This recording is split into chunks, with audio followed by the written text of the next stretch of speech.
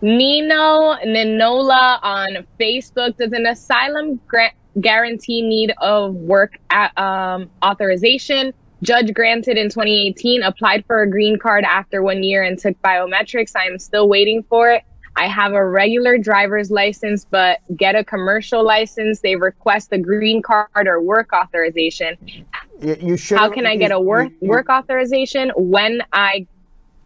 Okay, the answer is you should have filed for an I-765 with your adjustment and put down C9 for I'm eligible for my work permit based on a pending adjustment. And you had another question on that. And when I get my I-94 at Federal Plaza 2 years ago, they told me I don't need one, but now I am not permitted to take CDL exam. Which is why you never listen to people who work at immigration, because they always screw you.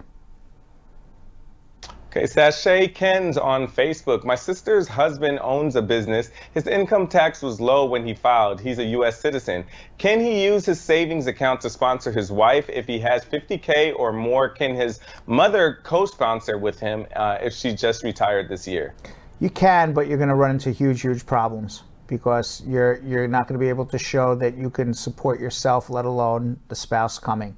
The law says you can take 20% of your savings and add it to your income, but that was before Trump put in the 944, which Biden hasn't taken out yet, where you have to show prospectively that your beneficiary can support herself here, and she's going to have a hard time unless she has a really good job lined up, because the petitioner could barely do it. So you're going to have a hard time. Not saying you can't do it, I'm just saying it's going to be a hard time. Okay, last one comes from Harsh Patel. I have a question regarding the DREAM Act. I was 16 years old when I came to the U.S. My family applied for an asylum case.